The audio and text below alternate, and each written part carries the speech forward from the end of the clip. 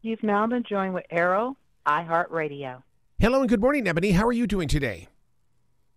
I'm good. How are you? Fantastic. The way she said iHeartRadio, it's very interesting that I was at iHeartRadio during those days when the reason why they called an app radio is because people understand radio. And so all these years later, here's this book called Love Radio. I mean, it's that one thing that seems to have disappeared off the map, but yet, no, it's not out of our vocabulary yet. No, it's absolutely not out of our vocabulary. And I did a lot of research to confirm that teenagers still listen to the radio, and they do. So, of course, I had to write a book about it. Well, one of the things, I'm blessed with the opportunity to talk to modern-day musicians, and Michael Bublé being one of them just the other day, and they are so attracted to radio. What is your attraction to it? So my attraction to radio is I grew up in the Detroit metro area, and my mother and I, when we were driving to and from work and school, that's what we listened to. It was like clockwork. Every morning we would listen to all the morning shows like Donnie Simpson and Ricky Smiley and all these morning shows that we loved growing up. And we would hear, the celebrity gossip and the pranks, the hilarious pranks, and the love advice, sometimes good, sometimes not so good. But when I was coming up with this character, Prince Jones, I knew that he wanted to be a love expert. And so I was trying to figure out how would he, dish this advice. And the obvious, easier answer was social media. But I felt like I wanted to stretch myself as a writer, and I kept coming back to these morning shows. And so I thought, wouldn't it be amazing if a high school teenager, teens are that rare group that people don't take as seriously, and we should, because they're going to change the world. And so what if we see a glimpse of that in Prince and how he gives advice, but it's amazing advice, and he reads up on it and he does his research and he's really passionate about it. So that's how Love Radio came to be. Yeah, and the book we're talking about is Love Radio. I was that teen jock. I got in the business at the age of 14. I did get those listeners that just wanted to be listened to.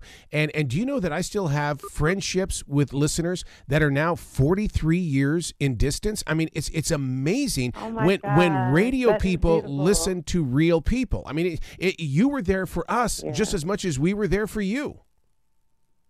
Oh, my God, that's so amazing. Yeah, there's actually a scene in the book where he talks about I was just basically talking about how the radio, it can be a form of therapy. You're talking to somebody that you feel like but also there's a little bit of a distance so that you can be yourself. And so I think it's so beautiful that you have these relationships all these years later. Also that you were a teenage DJ. That's amazing. Well, and I think that's why a lot of adults are going to pick up this book as well, because you're going to be tapping into something that was so personable to them. And I mean, whether it was on their way to school or work or whatever, radio has always been there. And I think that people want to know what really happens between the jock as well as the listener. And there really are stories. It's more than just the music. Yeah, most definitely. Humanizing everybody, right? And I, for me personally, like I love the radio. Like I was always obsessed with the radio. And I just remember, whether I was sick and I would have my mom, play jazz so that it soothed me as a kid too. So it's quite hilarious. But there was something just so magical about the radio and music and how you were able to emote of a mood with the music that you play or the timing or, all of those things really shaped me, and it's the reason why I wrote this book. What's so interesting about this is that a lot of listeners don't realize this, but Detroit is one of the greatest places for radio. I mean, some of the biggest names in radio history have all come from including Casey Kasem from American Top 40 was in Detroit radio. And so, I mean, you're going to be rocking up their own personal lives in their own city by sharing this story.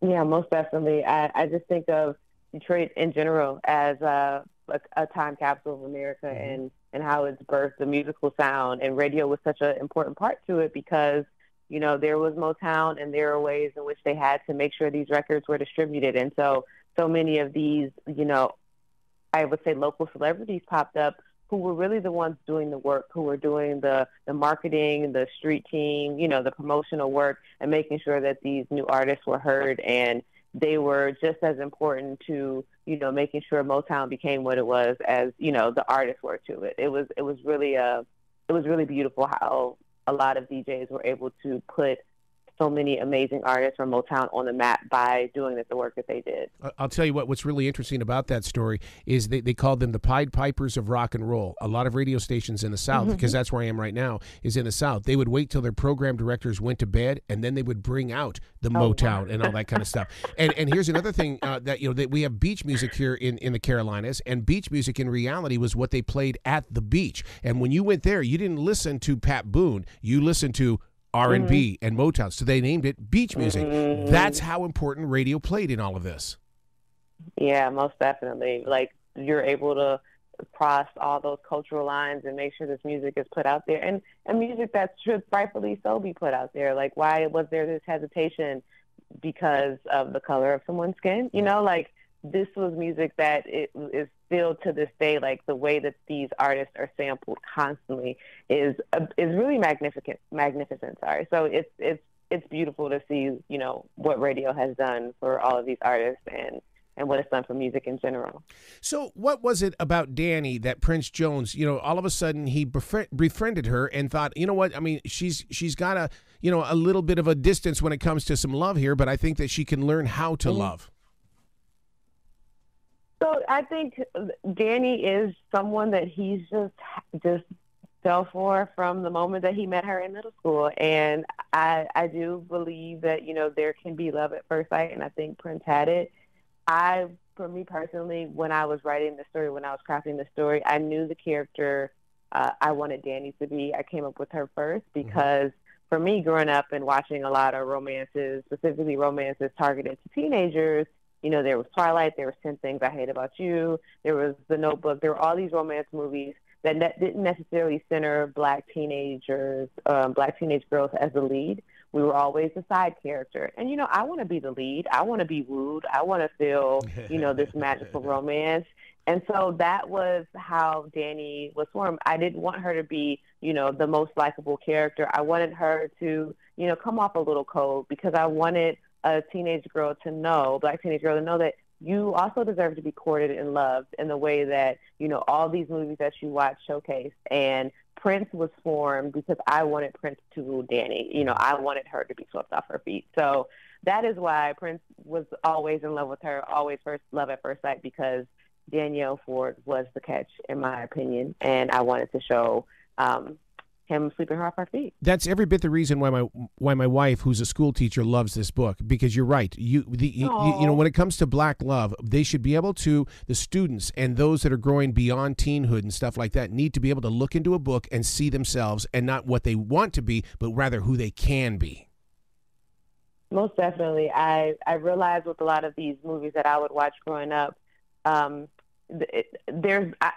would look at them and be like, oh, there's no way that, like, a guy could approach me like that, or there's no way we would go to an event like that, or there's no way we would do these things. So it was really fun coming up with the dates, because a lot of the dates are like references, Detroit references. And so I wanted to show a teenager that, like, oh, this is, you know, going to a skating rink, which is something that you do. I wanted to show that this is something that could happen to you. I wanted them to feel like I could fall in love like this if I wanted to. And for like a teenage boy or a teenage non-binary person who's trying to pursue someone else, I wanted them to feel like, oh, like, this is what I have to do. You know, I wanted it to also feel like the whole book to feel like one big love advice that they can learn how to, you know, court someone. Because I feel like courting is something that is not what it used to be. And I was courted, you know, and it's a beautiful thing to be wooed. So that's what I wanted to kind of teach teenagers as well. Let me ask you a question here, only because I have lived the life of being that radio jock. Did Ebony get jealous of Danny for getting so close to Prince Jones? You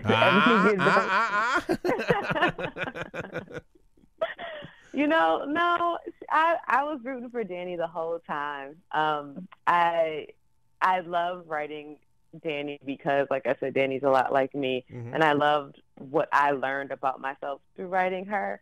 I was also very hesitant about love. I would like to call myself fake cynical, because I used to watch a lot of like the black romance movies of the 90s and 2000s with my mother, which were, you know, marketed more towards adults, but also there were a lot of coming of age stories that I felt like I connected to. So I knew I wanted that love. I just didn't know, like, if I would ever get it, or if someone was mature enough for someone like me, you know, all of the things that a teenage girl would feel. So it was fun writing her and like finding a natural way to make sure that I wanted the story to feel natural. So as Danny was opening up, you as the reader can feel like, oh, she really is starting to like him, and like very, small details that I like sprinkled throughout the book. So it was fun for me because I was trying to figure out when I was writing, at what point is she going to be like, okay, he's it. I'm going all the way in. And it was fun it like came to me, like I felt like a reader. It was coming to me as I was writing the story. So there was no jealousy because it was fun writing that. So writing the book is one thing. Now you're inside the business world of writing. So who comes after you to put this into motion pictures? Is it going to be Tyler Perry? Is it going to be Oprah on OWN? Or is BET going to capture this and make it into a series? Come on now. No comment. I have no idea who, what, where, how, why. Because it would be a lot of fun. This is the one thing that's missing from the entertainment world. You have got the passion and the energy to share the story to young people, but that seems to be the one thing that's missing from these networks. Listen, if anyone calls me up, let me know. I'd love to. It would be great to make Love Radio a movie or a series. But, I'm happy that it's in a book form now, and I hope people can read it and I hope it feels like a movie as readers are reading it. You publish by day and you share stories at night. Where's the separation between church and state in that? Because, I keep a defrag journal because of the multiple lives that I live in a creative world. What do you do to make sure that everybody gets, a fair enough attention? So, right now I'm actually on a break, and this is very, very new because I did want to focus on publishing my first novel and making sure that I have the energy to publish it. And I think that is important to say because we are taught in this society that, you should be doing everything all the time. And COVID really had us all kind of take a beat and say, like, rest is important as well. And so that is my way of taking a beat. But when I was doing both, I was able to manage both just fine because there's the business side of publishing, and then there's the emotional side of being an artist. Mm-hmm. And so once my book was acquired and I met my marketing and publicity team, I gave my ideas at the beginning of like some things that I think would be cool to do, but I told myself that I had to trust my team, and I am dealing with a lot of emotions and like newly formed anxiety that I had never experienced before to like put your art into the world.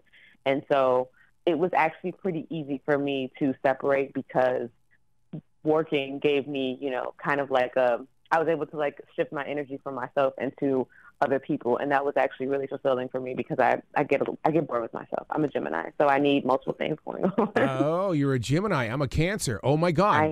No wonder we're getting together here. So we're in your season right now, are we not? Yes, we are. So my book is also Gemini. See, now one of the things that's great about what you're doing with this novel is the fact that you're no longer what I call a writer-hider, somebody who takes what they've written and hides it underneath the bed. And so, but there are people that are listening to us right now that are writer-hiders. How can we get them to release their stories?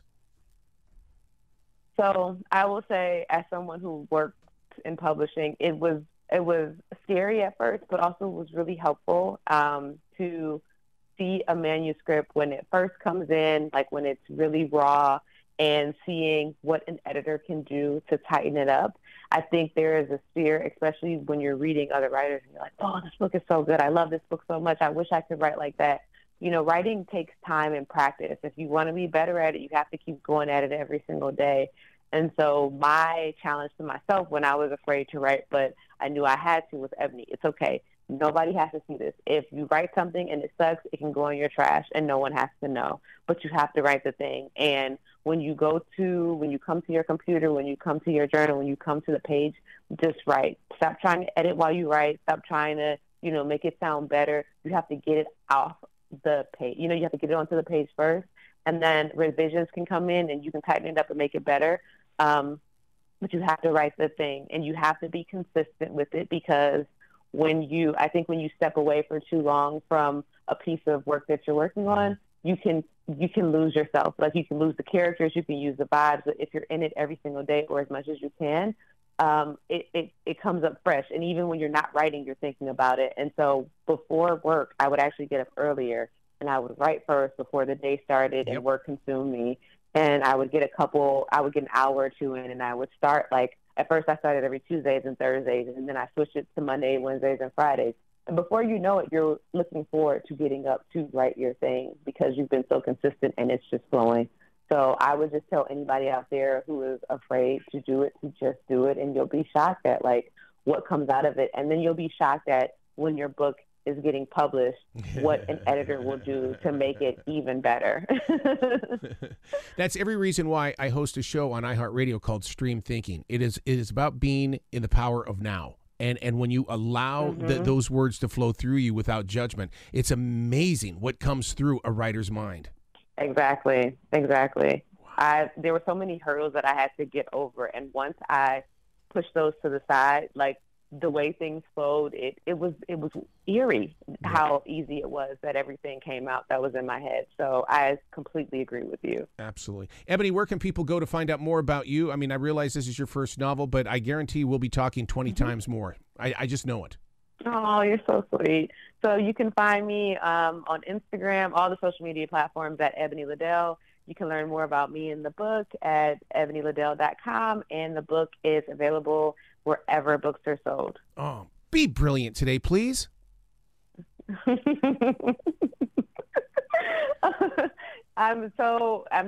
you so much. I'm so excited and honored, and this has just been a dream, and it's so overwhelming, but it's in the best possible way to be able to be talking to a radio station about my book about radio. That's what makes it so beautiful. Have a great day today, okay? Thank you so much. You bet. Bye-bye.